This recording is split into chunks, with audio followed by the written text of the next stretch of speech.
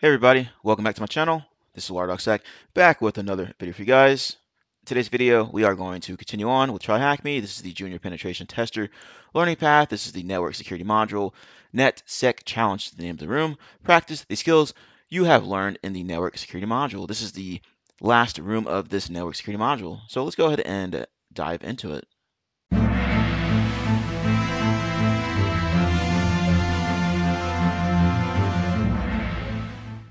All right, task number 1, Introduction.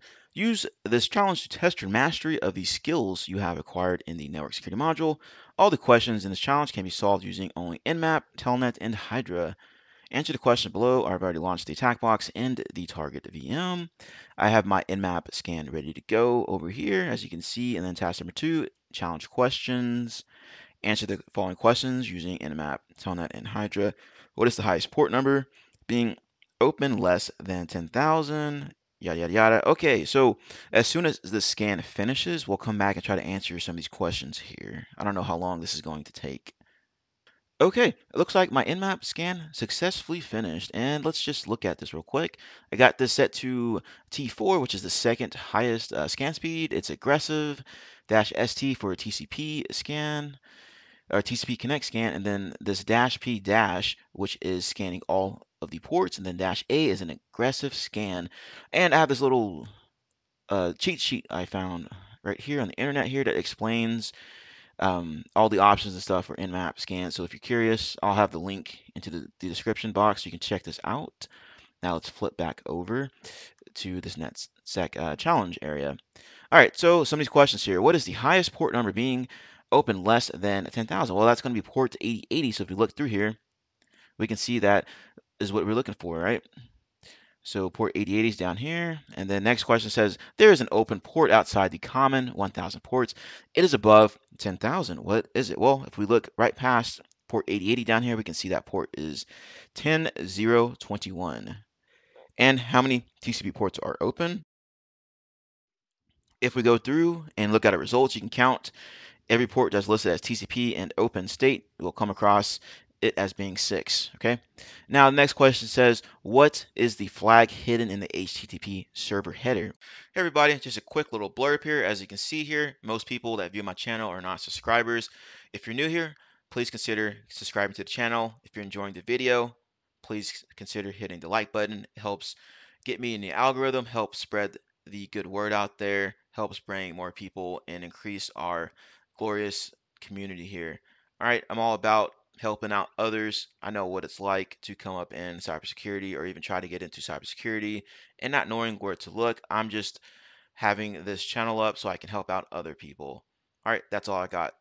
And now if we go through and take a look at our scan results here, we can go ahead and try to locate that particular HTTP header.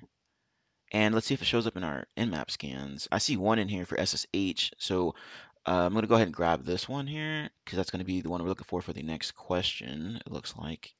So I'll go ahead and plug that one in.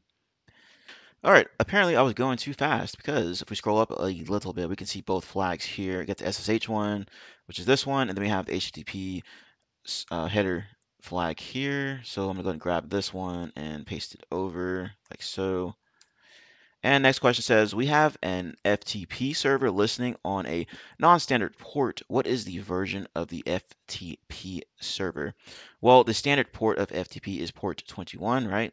And we don't see that here. So let's go ahead and try to locate that FTP service. And this is the one we're looking for, it looks like here. And it's running VSFTPD 3.0.3. And let's go ahead and grab this. It says we learned 2 usernames using social engineering, Eddie and Quinn. What is the flag hidden in one of these 2 accounts, files, and accessible via FTP? All right, so it looks like we're going to have to use Hydra to try to figure out this particular flag. And then this next one looks like we're going to be going to the web browser to try to find out. So let's go ahead and try these out real quick. All right, so let's take a look here. Now, the first thing I did was create a file called users.txt. As you can see here, I catted that file and it has Eddie and Quinn in there from the social engineering information. And then I used Hydra to target FTP on that particular target machine using that IP address on the FTP that we had found from the Nmap scans, and then I did a dash capital L for this user.txt file, and then a capital or a dash capital P for the rocku.txt file for the passwords, and then I launched the attack and then discovered both of their passwords. So Eddie and his password is Jordan, and then Quinn password is Andrea. Okay, so now that is complete. We have that information. Now we need to log in with one of these accounts using FTP. So if I navigate over here, that's exactly what I did. FTP, and then the target machine, and then the port of the FTP, right? So logged in as Quinn, enter Quinn's username and password here. I did an LS inside of FTP, as you can see there, to list out the files. I saw this interesting file here for the flag. I downloaded that file using get, as you can see there, and then I exited out of it using quit. And now I catted that file that we grabbed from that box to get this flag here. So I'm going to go ahead and copy this over if I can grab it. Okay, all right, let's try this again. There we go. And so that solves that one. And the next one says that we need to navigate to this particular website here. And so I'm going to go over to Firefox, right? And it says that your mission is to use Nmap to scan this IP address as covertly as possible and avoid being detected by the IDS. So let's go ahead and reset this packet count. In order to solve this one here, what I did was launch an Nmap scan using the dash S uppercase N. So let's go ahead and launch this bad boy here. And if we go back over to Firefox here, it should give us the flag down here at the bottom. And voila, there we go. So we're going to go ahead and grab this out of here. If I can grab it.